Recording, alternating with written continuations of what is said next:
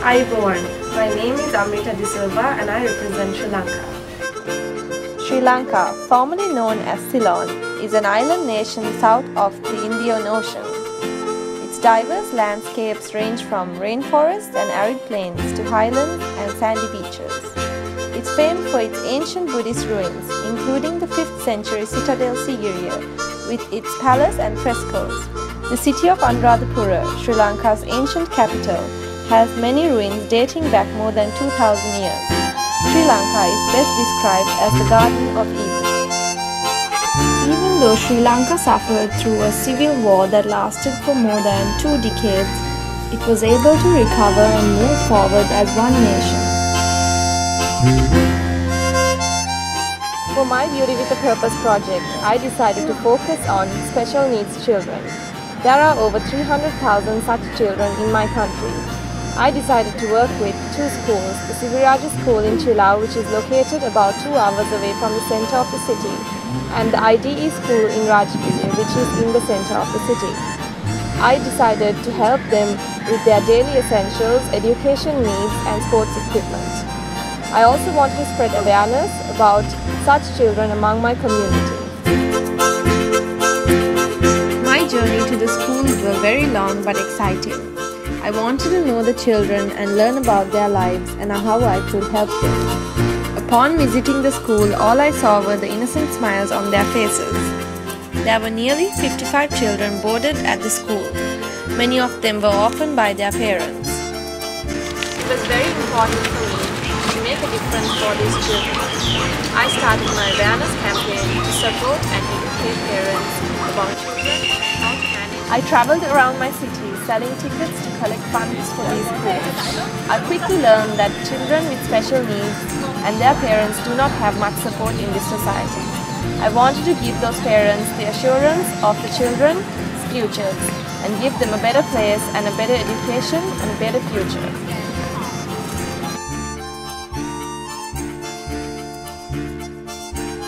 And they did not have enough funds for meals or dry rations. One of the teachers at the school is also blind, and he has dedicated his life to help children who are less fortunate. I couldn't bear to see the condition that they had to live in, so I went back to the city to make arrangements for my next visit. Many of these children are orphaned, isolated, and left out of society. The parents of these children do not have the necessary funds or the support to carry on the lives with their children. As a computing major, I knew that social media was a very powerful platform to gather people's attention and to address issues which are usually forgotten. As a part of my awareness program, I managed a Facebook community which started in 2015 and continued to post and discuss issues concerning special needs children. The community is known as Drop of Life Sri Lanka.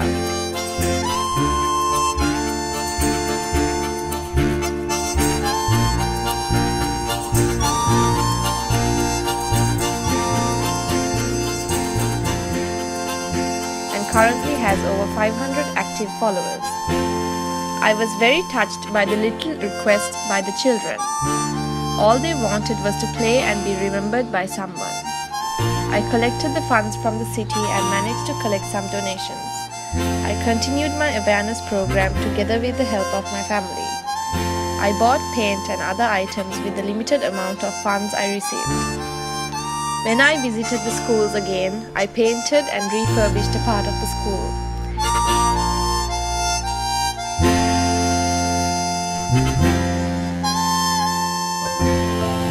And gave the children a little tea party and also gave them some books, educational items and sports equipment. I spent my day playing badminton and answering their many questions.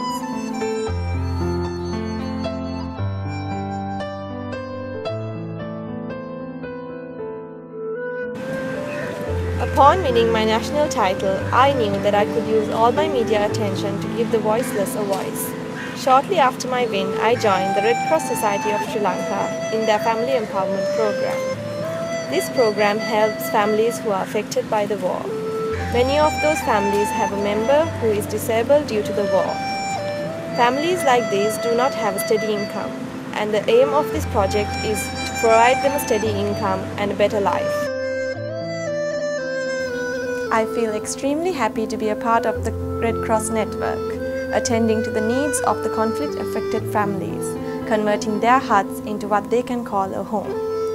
Building homes for 21,300 such families, building community centers for them, and assisting 3,000 test cases to enhance their livelihood.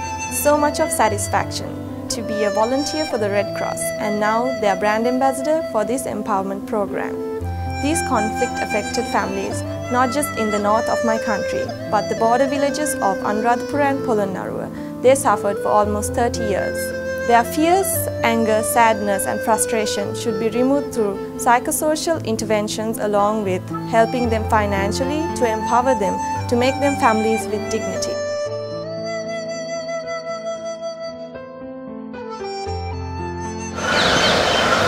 Through this journey, I know I have made an impact on a few lives. Maybe not too many, but together we can make a difference for all the children around this world. I only ask of you to stop discrimination against special needs children and to be open-minded, to see their love, their creativity and their innocence. We can all together make a difference for all the children around this world. Thank you.